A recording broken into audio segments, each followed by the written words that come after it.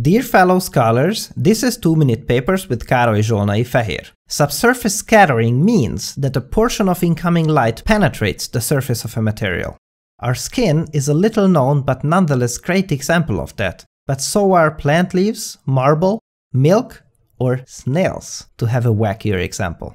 Subsurface scattering looks unbelievably beautiful, but at the same time it is very expensive to compute because we have to simulate up to thousands and thousands of light scattering events for every ray of light. And we have to do this for millions of rays. It really takes forever. The lack of subsurface scattering is the reason why we have seen so many lifeless, rubber-looking human characters in video games and animated movies for decades now.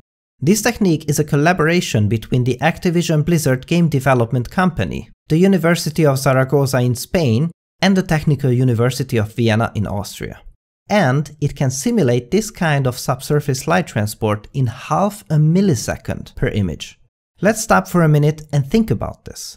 Earlier, we talked about subsurface scattering techniques that were really awesome, but still took at least, let's say, 4 hours on a scene before they became useful. This one is half a millisecond per image. Almost nothing. In 1 second, it can do this calculation 2,000 times. Now, this has to be a completely different approach than just simulating many millions of rays of light, right? We can't take a 4-hour-long algorithm, do some magic, and get something like this.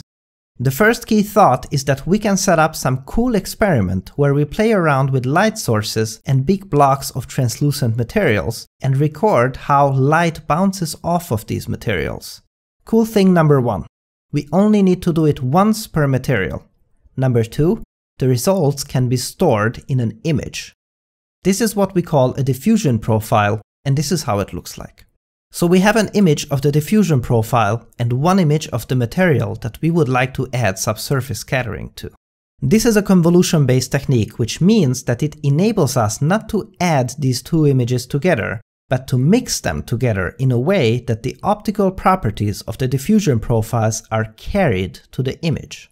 If we add the optical properties of an apple to a human face, it will look more like a face that has been carved out of a giant apple.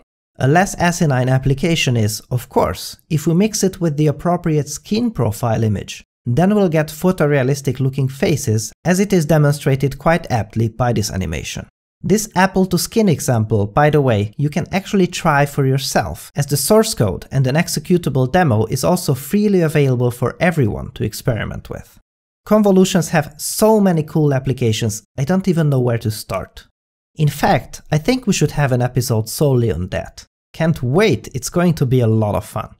These convolution computations are great, but they are still too expensive for real-time video games. What this work gives us is a set of techniques that are able to compute this convolution not on these original images, but much smaller tiny strips, which are much cheaper, but the result of the computations look barely distinguishable.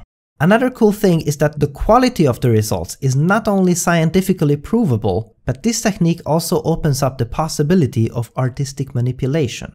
It is done in a way that we can start out with a physically plausible result and tailor it to our liking. You can see some exaggerated examples of that. The entire technique is so simple, a computer program that executes it can fit on your business card. It also seems to have appeared in Blender recently. Also, a big hello and shout out for the awesome people at Intel who recently invited my humble self to chat a bit about this technique. If you would like to hear more about the details on how this algorithm works, I've put some videos in the description box. The most important take-home message from this project, at least for me, is that it is possible to conduct academic research projects together with companies and create results that can make it to multi-million-dollar computer games, but also having proven results that are useful for the scientific community. Thanks for watching and for your generous support, and I'll see you next time!